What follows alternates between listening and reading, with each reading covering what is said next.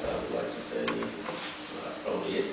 So in the end, we have a bunch of DLLs which contain the classes compiled, and we have a runtime library which is a separate DLL which contains the garbage collector, which contains the jitter, and which contains a few other things. So we have two components which are basically not Smalltalk. That's the STC compiler, that you only will need it if you do primitive things, and the other thing is the runtime library. And that's actually the two things which you don't get in source, because I want to keep my hands on it. So you get everything else is open. The whole Smalltalk, everything, even the bindings to the because you got all the primitives, of course you can change everything there, but you don't get the jitter and you don't get the solid collector. So I hope I have answered all these open source questions in advance with that. Let's go back to things you can do with this thing. Jan has built here, Jan Rami, nice guy. He has built in a meta-object protocol. We can do many fancy things with this. And in his department, they also enhanced and continued some work I started long ago with other bytecodes. So my VM initially supported 3 bytecode sets: the native Smallalk X bytecodes, obviously the VisualWorks bytecodes, and JavaScript bytecodes. I abandoned the VisualWorks stuff because I just couldn't figure out what to do with it. But the Java bytecodes are still in there. So the machine can, depending on a flag in the method, there's a bit in there which says my bytecodes. Actually, it's a set of bits. It's just a number. It's encoding. It says, okay, my bytecodes are Smalltalk bytecodes or they are Java bytecodes. So we can load in the system actually Java classes. And for example, let's take a look. Maybe here we have some Ruby stuff, and we have let's look at that thing. So let's inspect this class, debug inspect class. So here we have the old codehouse Ruby exception class, and let's see what the superclass is. It's a Java lang exception, and what is the superclass? Throwable, and the superclass. Well, there's some debug coming in. Java lang object, and the superclass is Java object, and the superclass is object. So the Java object is an object. So we could probably say Ruby exception root. So we probably have to follow this. Borg codehouse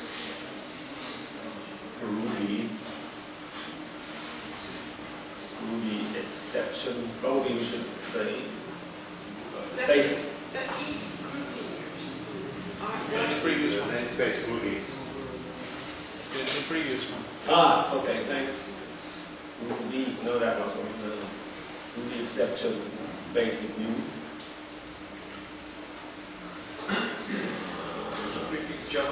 Oh yeah, it's in the Java namespace. So actually, it's in a very nested namespace. So if you inspect that thing here, we get another namespace, the Java org namespace, and the Java org namespace has the codehouse in it, and this has this stuff in it, and so on. So the Java packages are like mapped to namespaces, and then if we inspect the thing, then we get n org calculator rather than Ruby expect. So, and if we invoke a method of that, we had to follow this naming thing, so we can say, okay, that thing basically we say is fatal. Perform, because on the Smalltalk side we have a problem to give this a name. Perform is fatal with this one around. B and here as a void. The type, what's it called? B.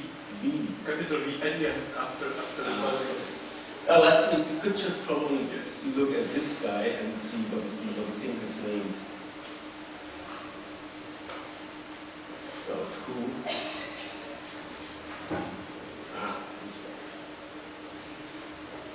Okay, that's the real name of that thing. I mean, that's Java. It's static type. So nearly returning. Obviously, it's not much worth doing that, but it's much worth if you want to use some existing functionality. So you might find a nice, I don't know, SSH implementation or something and load it and just use it. Or an XML parser package. Or maybe Groovy. So now I have already loaded Groovy in there, and actually actually I can plug my camera workspace. It's here.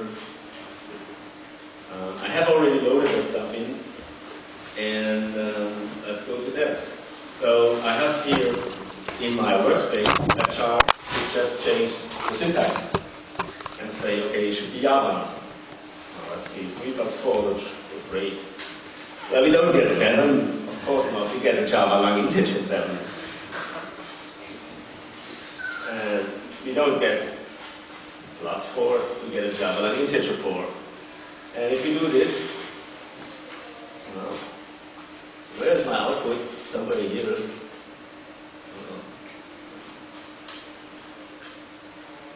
Oops. Oh, let's try this one. Doesn't work. I have no idea why it doesn't work. It worked before, but probably because I come out of an image. Did you ever try it out of an image? Did you ever try it out of an image? No, this is the problem of the reference tab which goes for JavaScript. Okay. Maybe if you reinitialize, we can try it. I mean, reinitialize should work. That should work. So this is brand hot code stuff. It's ongoing research work, to be honest. So nothing of that stuff you see here is a product or productized. It's just to show you what is possible in this system. And let's try this again.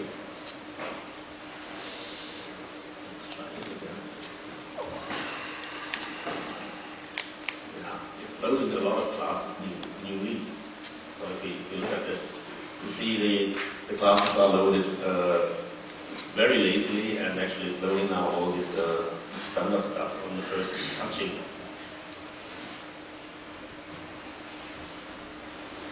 And actually my browsers try to update and catch up, so probably they slow it actually down. Because they get a lot of change notifications. That's much faster.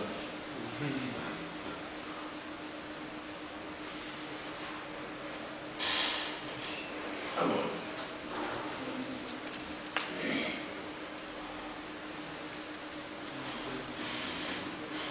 So while this is loading, it's coming. Hello, Isu. Okay, so it is able to execute this stuff, but only once, not out of the image. But you see where it's going to. I mean, you get the picture.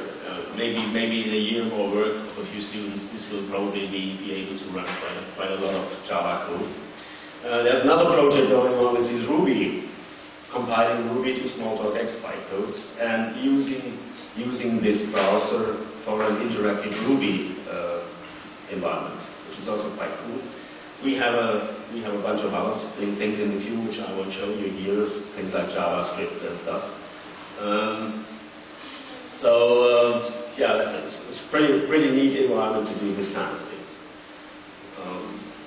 Yeah, I'm almost done. Actually, I'm probably ready. I'll try again my example because I wouldn't let you go without my standalone, so I start from scratch.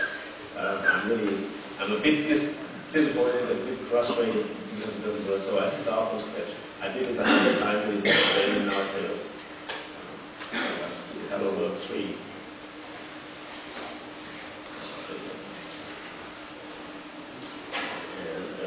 Let's create a package again. Hello is a 3. And it works. And make a new.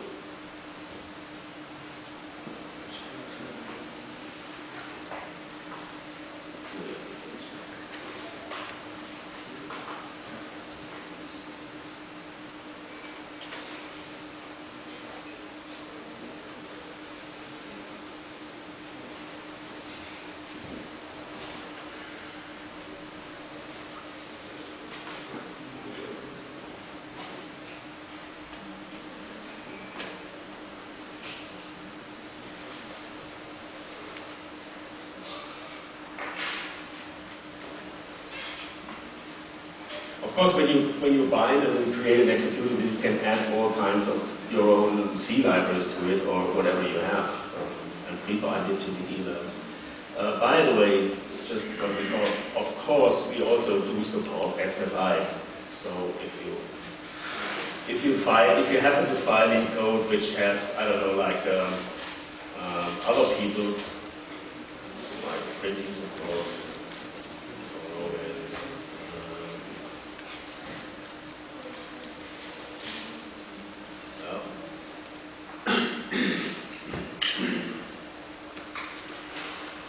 It's a new workstation, sorry, it's been operating system here.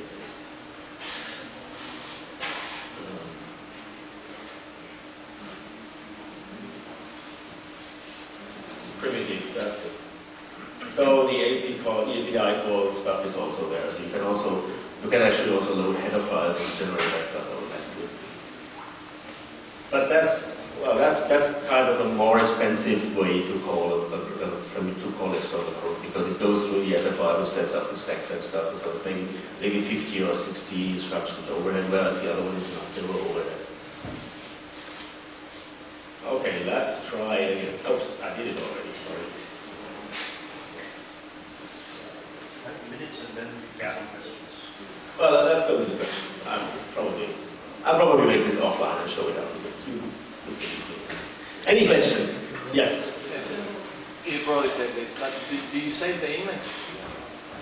I saved it, yes, I saved it before, you remember, and it came out from this image. And the image are, so the objects that you have alive, they are not in any kernel. So I just trying to understand where those objects are saved. So it's which objects? The ones that you're working with. Well, then when you save an image, then the objects and the stuff you see and the stuff you have is preserved in this image. But if you create a standalone application, or if you start Smallalk the very, very first time, it's creating everything from scratch. So there's no image. Okay, I can remove the image. Show you this. Oh, one thing I wanted to show, right? It's this guy.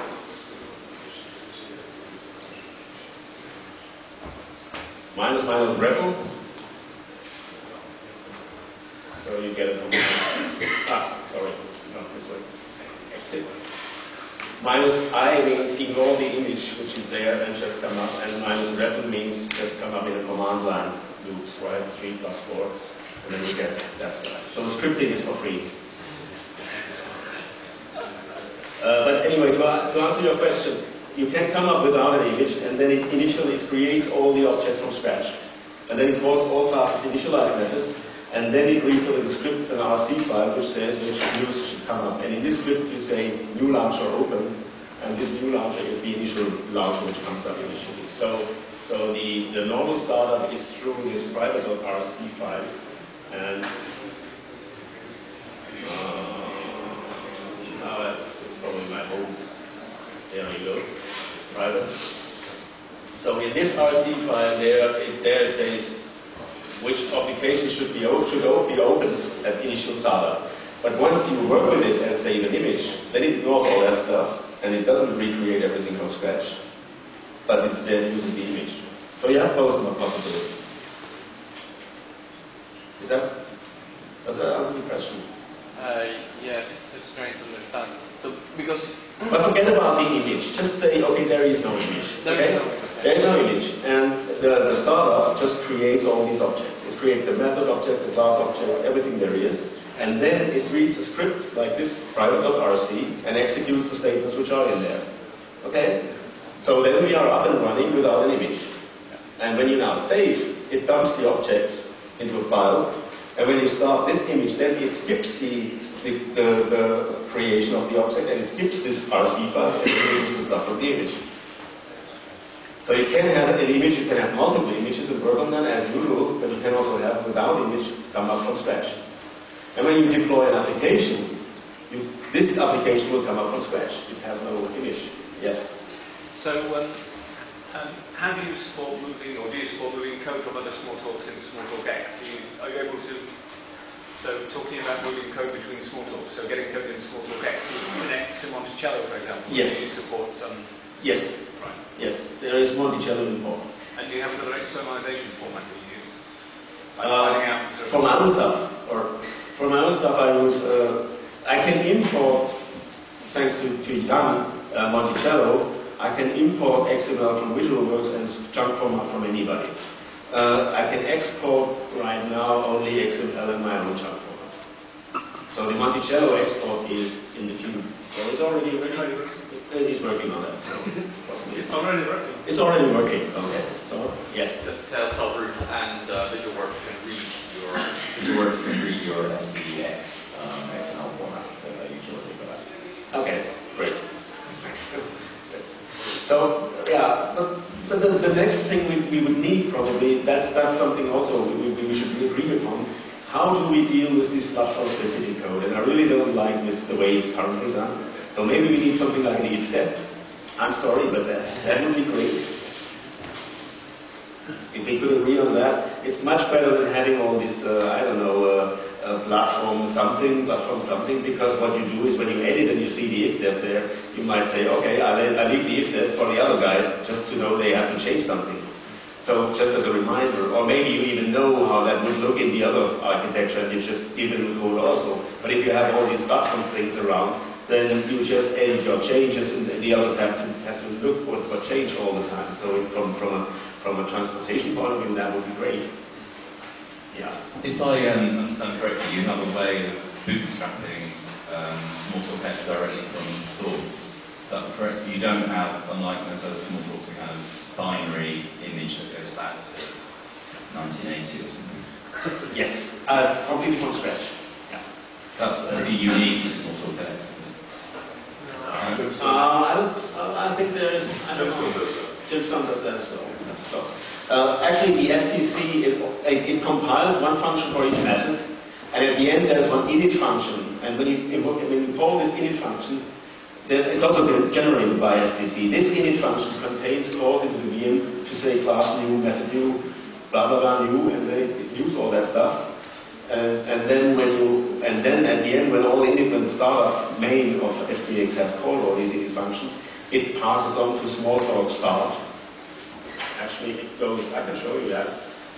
There's Smalltalk on the class side. Actually, my Smalltalk is a class. So that's funny. And there is a start method. Here we are. And that's where the whole show starts then. So here it does command line analyzing, and for example, the minus rebel, which we saw before, is here. And it goes in a read about print group. That's the thing we saw before. So.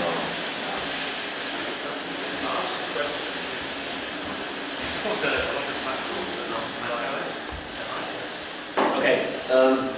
The X comes probably because from if I support multiple platforms and if I support Mac OS in particular. The X in Smalltalk X comes maybe both because it's sexy, but also because it was the first Smalltalk which used X Windows native. So I developed that at a time when VisualWorks still played in one big window. And so I called it Smalltalk X because it was X Windows based. So my first platform was all Unix machines, and because I compiled to C, I'm pretty fast in supporting new machines, given that they have a decent C compiler, which now with TTC is the fact. So I'm pretty much easily pointed to every Unix out of the box, more or less. Later, I started to make this whole window binding stuff and multi-threading. By the way, it's multi-threaded in the API, so blocking APIs go in there, but I have only one Smalltalk thread running at a time. Then came the Windows stuff, and I never did the old Mac stuff. So when Mac moved to Unix as well, I did not do the work to do that stuff. But you could run it under Linux. I could compile it, and you could run it under X because there's a Linux server for Mac as well. If there is support, and if somebody would pay, because as I said, I don't charge any longer for any money. So this is mostly a tool for our own products. Because we moved away from being a Smalltalk vendor to becoming a Smalltalk user. And we use our Smalltalk just to have everything under control. So we are in a good position that we don't have to pay licenses. And we have everything under control. We can just manage this thing for whatever we need. And for our own products, we use that tool.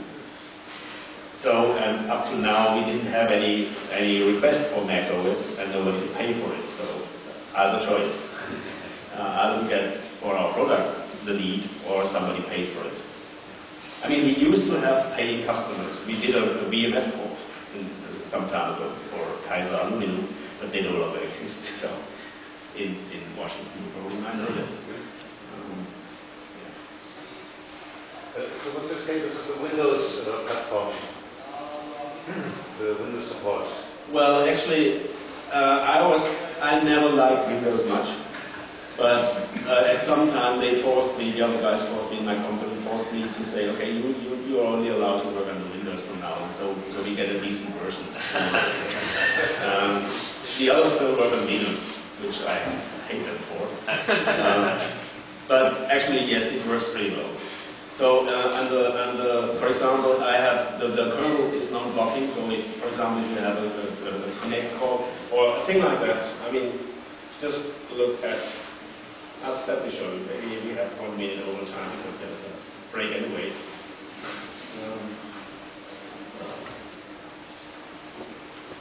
Let's just say true or true. Do nothing. So now this guy is pretty busy. But let's start another one. True. Well, true. Do nothing. Well, the system becomes a little bit slow because it does time slicing. So all these processes now get a slice. Actually, if we look at the process monitor, you see these two busy guys down there. And if I double click, you see actually you can actually update and monitor them what they're doing. But they sit in there doing they just do nothing. And I can stop them, kill them, I can change their priority. So within one priority group there is a time slicing, and other than that, the higher priority gets the CPU. That's how I schedule. But if any of those guys goes into a blocking API call, it uses an API call thread 2 and one of those threads, and it will block. So the system continues, even, for example, you know this problem while you redraw, that the Windows VR are dead. So that's not the case here, because of this the multi-threaded internal implementation. Actually, I had this wonderful window group scheme 25 years ago, and only recently Windows, I think, went to multiple processes per process per window. Maybe 5 years ago, 6 years ago. Less than. So I think they stole it probably. At least the idea. So yeah, it's a pretty good implementation. I think it's one of the best implementations. It's one of the better ideas I had. The GUI is really great. I mean, you can interrupt this guy here. Then you have a debugger on that guy, and still the other one runs. And you can interrupt this guy, and then you have a debugger on that guy, and you can simulate that and play with each other, how they interact and things like that. So that's pretty cool. Actually, you can kill them from here.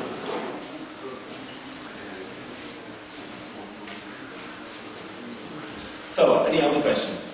So is all of Smalltalk X written in Smalltalk X, or are there parts that are? Well, I bootstrapped the thing, and STC is written using LAX.